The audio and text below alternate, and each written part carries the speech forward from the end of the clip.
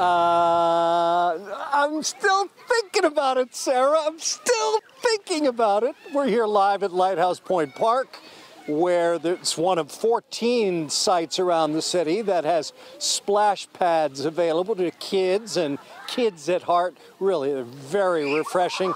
And the Long Island Sound is another 50 yards away. If you haven't been here, this is the place to be to cool off.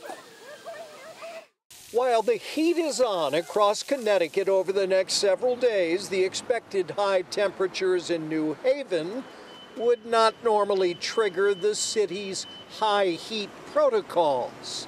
But because of the air quality that is particularly bad over this the rest of this week, we decided to implement our heat protocols. And while the various city departments will check on those most at risk, we also check on, we have a good number of encampments around the city where the unhoused live, and we regularly check on people there to make sure that they have support and resources. As in most cities, all New Haven libraries are available as cooling systems.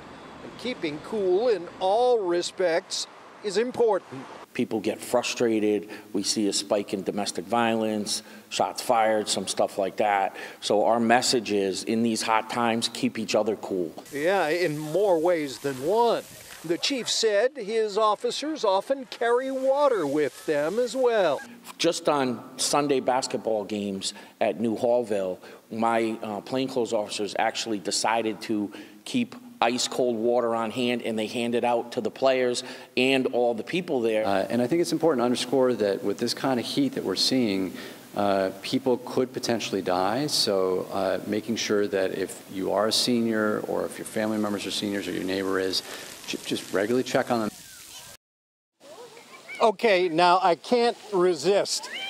I've got to try to keep the microphone dry, though. Let's see. See if I can dodge this one.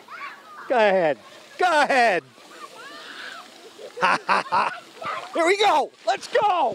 Let's go.